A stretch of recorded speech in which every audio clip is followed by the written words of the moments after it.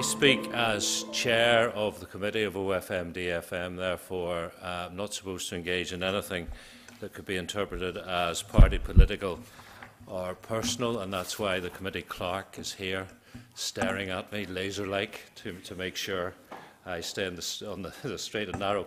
The theme is superb. Always happy to support one of these events. Shared future couldn't be more topical, could not be more important to the future of Northern Ireland. And in my couple of minutes, I'm going to use as a theme Paul Nolan's excellent Peace Monitoring Report number 2. This is the second time Dr. Nolan has looked at the statistics and the hard facts beyond the commentary, and I'm delighted to say Paul's in the front row here.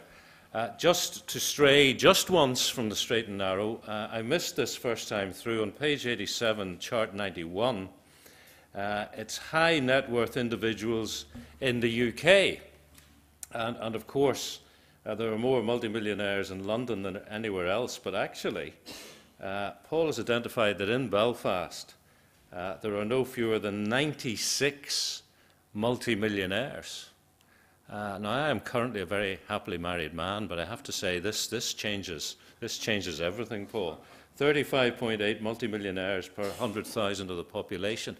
So I've just mentioned it because the statistics in here are fascinating, surprising, and at times challenging. In his report, Paul picks out 10 themes, which I think are relevant to what you're talking about today. Number one, he points out that the underlying momentum of the peace process during 2012 was actually strong. Surprising when you consider how the year ended, but actually it was one of the most peaceful for 40 years. Secondly, Northern Ireland is now a society made up of minorities, where religious background does not necessarily determine your national identity. And of course, the 2011 census for the first time asked a question about your national identity.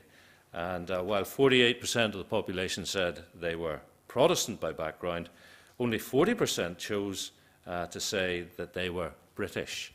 So there is a clear division between these two areas.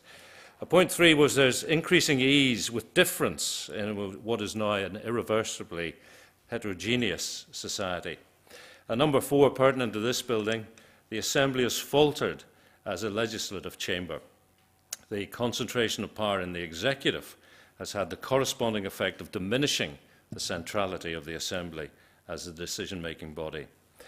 Number 5, the real debates on national identity are taking place elsewhere, while too much attention has been paid to symbolic issues in Northern Ireland. And Paul makes clear while the Republic of Ireland has been pulled tighter into a centralising European Union, the magnetic forces in the UK are pushing the constituent states or countries in the other direction. Number 6, the fragility of the peace process has increased because of continued absence of a policy on division and how to tackle it. And number 7, some paramilitaries have been marginalised, but others have been granted a measure of legitimacy. Number 8, the flag dispute has exposed the alienation of sections of working-class loyalism. Number 9, there's been a decline of residential segregation and an expansion of shared space. And again, that's maybe a finding that goes contrary to the narrative you might hear in the media or indeed in politics. And finally, inequality gaps persist, but they are perceived differently. And I think that is incredibly pertinent given the current row that we're hearing portrayed in the media at the heart of OFM-DFM over the distribution of the Social Investment Fund, that £80 million pot. Do you give it out based on need, or does there have to be some kind of one for you, one for us in terms of our two traditional communities? So, of course, not everybody will agree with all of the conclusions, but while some things are changing in Northern Ireland, it's clear that other patterns remain the same. The emphasis must be on need and the need to keep abreast of the most up-to-date research of these issues. The Committee of the First Minister and Deputy First Minister has remained engaged on these matters. We hear evidence regularly, victims and survivors issues earlier this month and again yesterday. We've been briefed on the latest manifestation of good relations policy, Together, Building a United Community. And we've heard about the latest plans with regard to the Peace Centre based Long Kesh. We're now looking for an update, given the reversal over the summertime. And that cancellation of the Peace Centre, the presence of Dr. Richard Haas and his team for the talks on the future, it means that what you're dealing with today is extremely, extremely important. I mean, for my money, Dr. Haas is looking at two tangibles, flags and parades, and then at the more difficult issue of dealing with the past. I believe there are three issues that we need to tackle to be able to move forward confidently: dealing with the past, reconciliation, and a shared future. And probably the first thing to do in order us to tackle those issues is to see if we can find a common definition, a common understanding of what those really mean. So I'm delighted that we're looking at a shared future this afternoon in this seminar. So, having said all that, Michael will be operating the controls for the slide presentation, and it's my pleasure to introduce your first speaker this afternoon, Professor Mike Tomlinson of Queen's University in Belfast, on the theme of the legacies of the conflict, the evidence. Mike.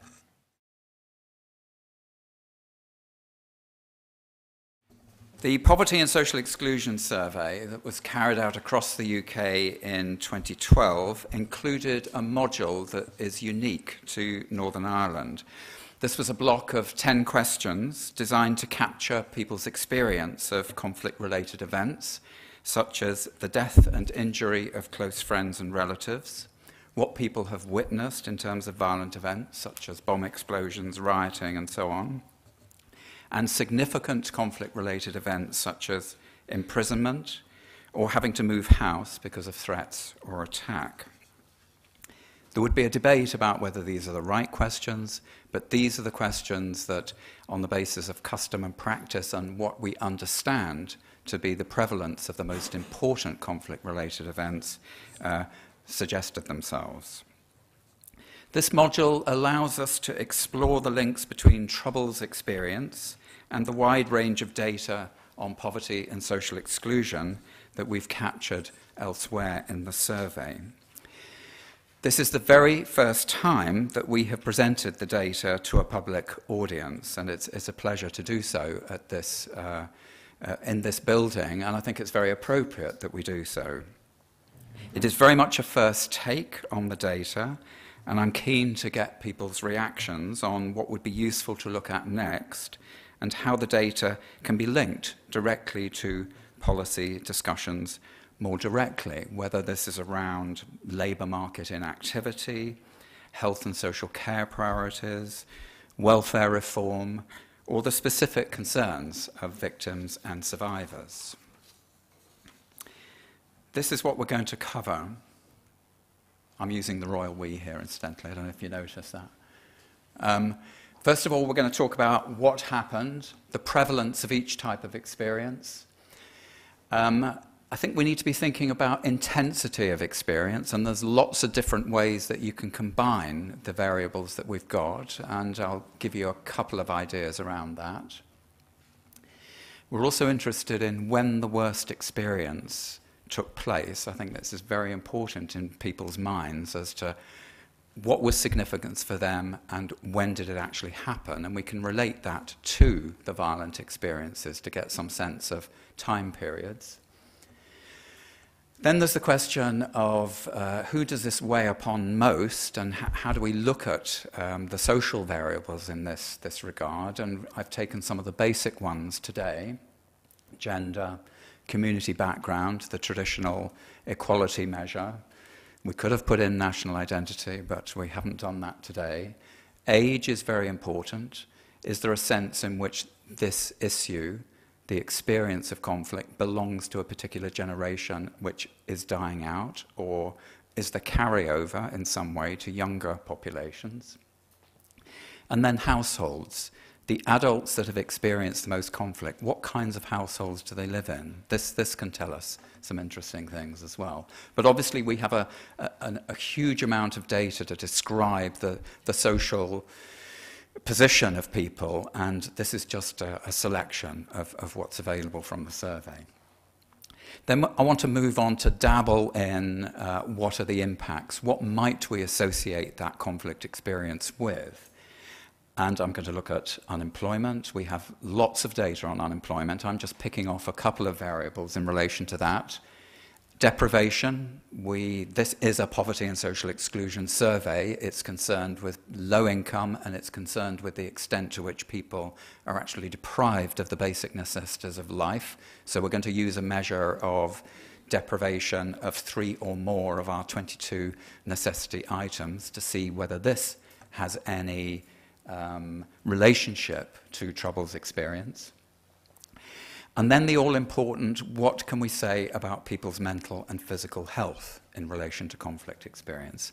So that's the menu. Whether we'll get through it all in 20 minutes is another matter.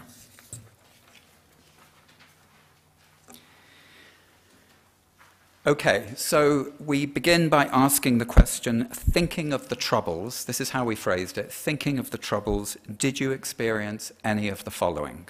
Okay, now I'm going to show the answers not in the order that they were presented to people, but in the order that's useful to present them. So, no one close was killed, okay, so you can work out from that that 35% of adults say that a close friend or relative or someone they knew personally was killed. And for half of that proportion, it was a close friend or a relative. So those are the basic frequencies. Now, obviously, people can answer more than one of those things, so we need to be looking at that. And this is where we bring in intensity, and we can see there that 17% of all adults will say that either a close friend or relative was killed. And for a small minority of the population of adults, we're talking about close to 7% of the adult population claiming that 2 or more of a close friend, close relative, and someone else they know personally was killed during the conflict. Then we move on to injury. Same question, but about injury. And here we can see that a third of adults, that's 100 minus 67, know someone who was injured. Not shown is the 3.9% who answered, I was physically injured. This is a pretty interesting group because you can't get more intense an experience than injury to self. When the same question was asked 10 years ago in the first run-out of the survey, about 8% gave that answer. So I don't know what's happened to the 4% in between. There's obviously a question we have to look at there. Then we come on to intensity, and you'll notice that in your pack, if you're reading the slides from the pack, there's a mistake in the pack, but the correct result is actually shown here when it comes to intensity. Those figures should be about injury. So we're talking about either close friend or relative was injured, a figure of 24.5%, so a quarter of the population know either a close friend or a close relative who was injured in the conflict. 2 or more close friends, close relatives, another comes out slightly higher than the killing rate. So injury is sort of pushing up the figures compared to death. Then we move on to witnessing various events, and what that first figure means, if you take 43.4 from 100, again, what it means is that 57% of the adult population have witnessed a violent event. That's what that means. So we're still in a situation where the majority of the adult population have experienced serious violence of one kind or another. They've witnessed a bomb explosion. It could be in the dim and distant past, but nevertheless, that's what we're looking at here. They've witnessed rioting, a bomb explosion, gunfire, someone being assaulted, and other forms of undefined serious violence, which picked up a 10% response, which is quite interesting. It means that the scale or the definitions that we're using are not sensitive to all of the experiences that people have had. And remarkably, the survey picked up 3% who'd actually witnessed a murder.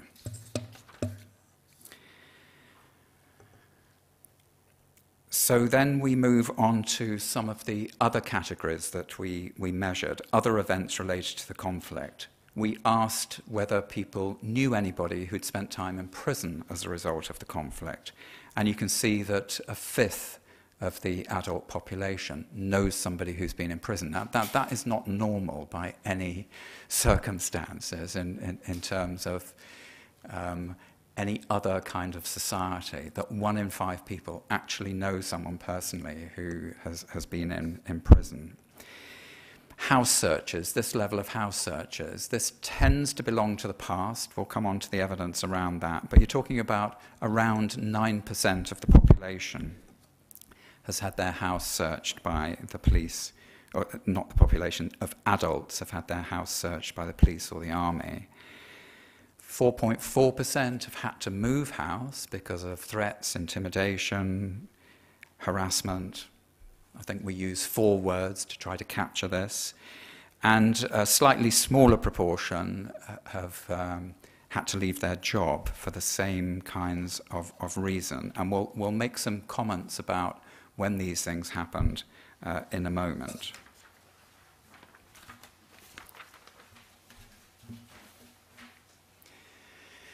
We then asked, thinking of the worst thing that happened to you because of the Troubles, and we didn't ask them to sort of relate that back to the answers that they'd given. Thinking about the worst thing that happened to you because of the Troubles, when was this? And people were presented with, I think, something like 7 time bands. The last one, slightly unsatisfactory in that we sort of said post-1998. But the rest were all in 4-year time bands, okay, starting from the early years. So this is what you get, okay? The time bands are across the bottom there, and each point represents the proportion of adults saying yes to a Troubles experience, allocated to the appropriate time band. I think that profile is expected, except that the proportion for after 1998 is earlier than for 2 earlier time periods. But of course, it's a longer time period, so you could quibble with that, I guess. But it's bigger than 1984 to 1988 and 1994 to 1998. One factor in particular appears to be pushing up the post-1998 value. We've done a correlation matrix on this to try to see what is really shaping that. And it appears to be witnessing an assault. Witnessing an assault belongs much more to the contemporary period than the past. Witnessing murder belongs very much to the 70s. Witnessing bomb explosions, as you'd expect, belongs very much to the 70s. But witnessing an assault, which people identify as being connected to the Troubles, is much more in the contemporary period. It's much more 1994 onwards. Now, the final question followed up this worst thing notion by asking people, because of this event, did you, and then people were presented with something like 6 options. And it was around, did you go to your GP? Did you consult a counsellor or other mental health professional? Did you join a campaign group? Did you join a support group? What did you do as a result of this?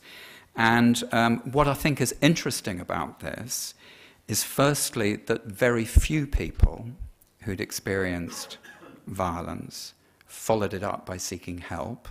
What we make of that, we need to look into. But we get a figure of about 13.4% of people responding to the violence by following it up in some way, by a visit to the GP or whatnot.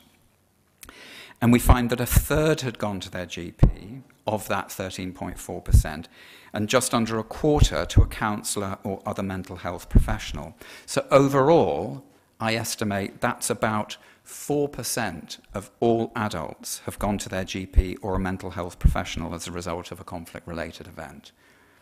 So whether you take that as an expression of met need or unmet need becomes an issue, which again needs to be further explored. Now we come on to who experienced various things. And we'll start with the differences between men and women. We'll start with gender. And here's a scatter plot of the responses to witnessing an explosion, witnessing a murder, divided between men and women. We have 26 points, 26 values in relation to the 10 questions that we answered, and for 21 of these, men have a greater risk of experiencing the event. Men are twice as likely to have experienced the death of a close friend. They're 2.4 times as likely to have witnessed a murder.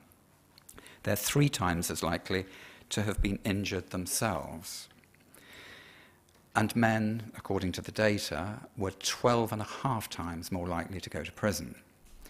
Actually, when you look at the prison stats, it's probably even higher than that, but that's what is registering in the survey. Having said that, there are problems with this level of analysis. Down the bottom end, we have very small cell sizes and very small percentages, so the extent to which we can say these things are actually statistically significant is somewhat diminished. So we've got to do further work to accumulate some of these values to make sense of them. But statistical significance and validity and reliability applies to about 10 out of these factors. So when we're getting to the points which are further away from the line and in the mid-range of the values there, around, between 20, over 20%, you're talking about statistically significant results. And you'll want to know what those are. I think it's in the text. And then we come on to community background. This is the pattern here. Looking at this, we find that 6 of the 26 conflict events, Protestants are more likely than Catholics to have experienced the event. We're talking about close friend killed, close relative killed, close friend injured, witnessing of a bomb explosion, a close friend in prison, which is an interesting one, and other person you know in prison, which is not actually shown on the graph. And 2 of these appear to be statistically significant. The close friend injured and other person I know was in prison. Catholics are more likely to have witnessed a murder, 1.6 times, and to have had a close relative in prison, 1.9 times. Catholics were almost 4.5 times as likely than Protestants to have their house searched. 7 events we think are statistically significant in terms of the differences, either side of that line. 2 in relation to Protestants, 5 in relation to Catholics. In terms of similarity of experience, knowing someone who was killed, witnessing riots, having to move house, visiting the GP, are all shared factors in this. The differences, the statistically significant differences, are about close relatives being injured, someone else being injured that you know personally, witnessing an assault, witnessing other serious violence, and knowing somebody who was in prison, witnessing gunfire and house searches. Am I okay for time? Yeah. We're now going to look at age. We're going to look at age bands. And the simple thing to do here is to gather the data up between 2 age bands. If you like, a Troubles generation, the people that were young in the worst years, and look at the 45 to 64-year-olds versus the 16 to 34-year-olds. And you would expect most of these risk ratios to be well above 1, the older group experiencing more than the younger groups. And for the most part, that's what we find. The older group is 3.9 times as likely to have witnessed a bomb explosion as the younger group. That obviously corresponds with what we've seen and heard around the worst thing data. However, and this is interesting, and we have to explore this further, I'm sharing a discovery of the last few days with you here. Witnessing an assault is more associated with the 1990s onwards rather than with the early years, and this is reflected in Table 3 that you've got in your bulletin, in your briefing paper, where the older group is less likely, with a risk ratio of 0.7, to have witnessed an assault than the younger group. And I think it's there, yes, it's the very last figure down the bottom right-hand corner here.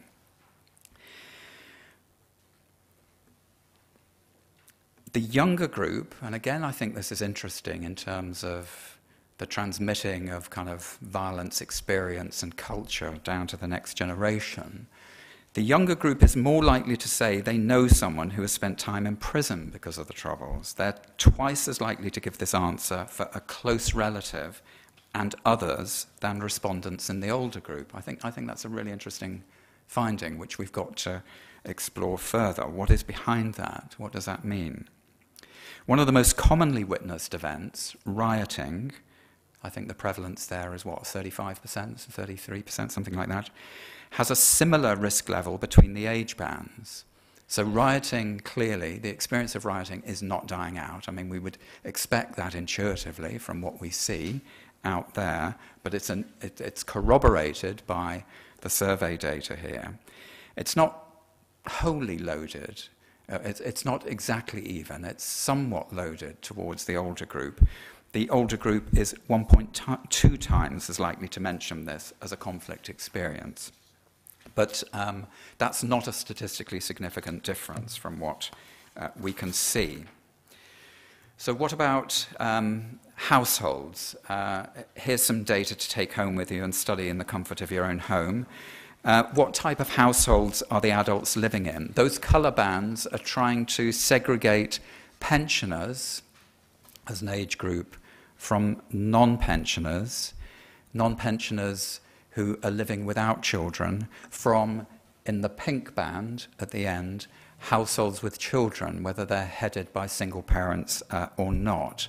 And then we've got all adults at the end. So what you're trying to do is look at the risk between a particular household characteristic and that of all adults for these particular things. A close friend being killed, yourself being injured, or witnessing a murder. I've just plucked these ones out for illustration, and at least two of them involve very small numbers, so they may not be useful in terms of future analysis, but the killing of a close friend or losing a close friend through a killing is a useful one, and you can see some of the differences.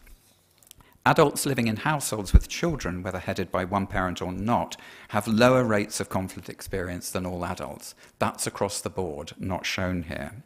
Single pensioners have lower rates for two of the events shown here, injury to self being the exception, for which they have 1.4 times the overall adult rate. The single non-pensioner households, who are predominantly men in this category, have much higher rates of experience of all three events, 2.5 times in the case of injury to self. So there's something going on here about men living on their own and what's happened to them during the period of conflict. So what about the impacts? We have to move on very quickly here. Here's a table about unemployment and deprivation, looking at the percentages in each category. I have to cut a very long story short here. What we've tried to do here is group together experience and compare people who have no Troubles experience at all, or no experience of killing and injury, I should say, with people that have experienced some kind of a killing of a close friend, close relative, and so on, an injury, or both a killing and an injury. Okay? So those are the numbers, and we've tried to associate that with unemployment and deprivation. We can, yes, okay, so group 2, experience of killings only, has lower unemployment, 12 months or more in the last 5 years, and deprivation than the none category. That, again, is a very interesting finding. What does that mean? Is it a statistical artifact due to the low numbers, or is there something real going on about that experience? Both groups 3 and 4, however, when you bring injury into the picture, and you know, there may be something about demographic change here and the death of survivors going on here. This raises more questions than answers, I have to say. But when we come on to groups 3 and 4, we have significantly raised deprivation rates compared to the none category, and marginally raised unemployment, as defined just by this variable of 12 months or more experienced in the last 5 years. Nearly there. Now, there was Yesterday, if you were watching the Office of National Statistics press release site, as I'm sure all of you do, you'll have seen that there was a release on the so-called happiness questions, the personal well-being questions. There are 4 of these questions, and one of them is about life satisfaction.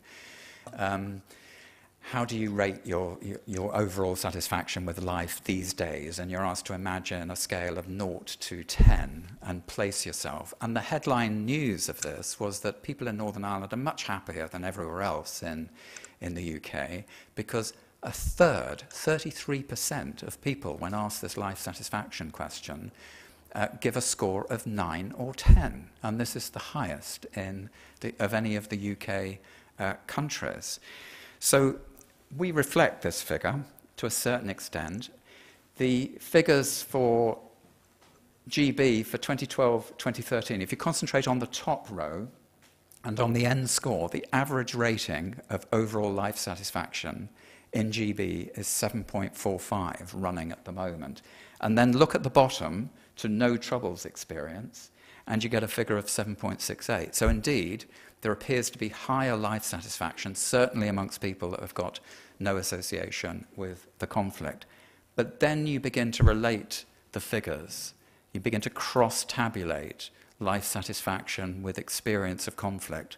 And you get figures in the end row here that are equivalent to the most unhappy, unsatisfied people in the UK, who are the unemployed and people with disabilities and long-standing illness. So that's what that is designed to show. As I say, it needs to be taken away and studied for further involvement in that to comprehend it. Now, what we've done here is we've taken particular experiences and we've produced a risk ratio between those people who have the experience and those people who haven't got the experience.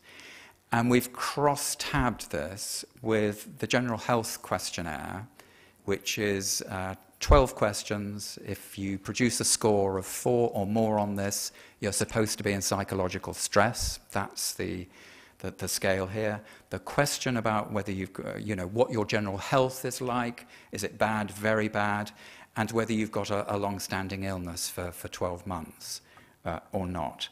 And for every single one of these factors, except one, the risk is raised by the experience of the conflict. And in some cases, the risk is more than double. Okay? So this is a pretty important piece of evidence about the relationship between troubles experience and health. The exception is about the mental health of people that have been in prison, which seems to be better than the general population. But again, it's a finding, and it's a finding that may be wiped away by small cell sizes and by further investigation. But just looking at the raw results, it's the only one that's below 1, okay, at 0.9. Better mental health. They score below, people who have been in prison as a result of the conflict are scoring below everybody else in terms of their risk ratio. For some conflict experiences, the risk of poor health is only marginally increased, but for others, there is a much more significant association with poor health. Losing a close friend appears to be more important to adverse health than losing a close relative. Injury to self always stands out as having the highest risk ratios across the board. Witnessing a murder, witnessing an assault, and other serious violence, they're all associated with high risk ratios, as are moving house, moving a job, and house searches, though to a lesser extent. So, to conclude very quickly, the next step is to produce a convincing intensity measure. We're looking at various ways of doing this, particular life events being associated with adverse risk of ill health. Can we use some of those scales that have been used since the 1970s? Not here, but within the psychology discipline to produce a convincing intensity measure. We're looking at that. Can we define the real characteristics which determine adverse effects. If you've risked this, if you've risked that, if that's happened to you, then you're very vulnerable in terms of, in particular, outcomes. I suggest that we've probably got between 15 and 20% of the adult population who tend to be older rather than younger. They're predominantly male, often alone, but with connections to relatives, which means that younger people are hearing about the experiences of older generations. That's the kind of picture that's beginning to emerge from this. But I think there are other possible scenarios and other ways of making use of the data, such as linking to the census. We could be linking to administrative data sets that could be both substantiate what we're seeing in the PSE data or point in new directions. You've been very indulgent, Chair. Thank you.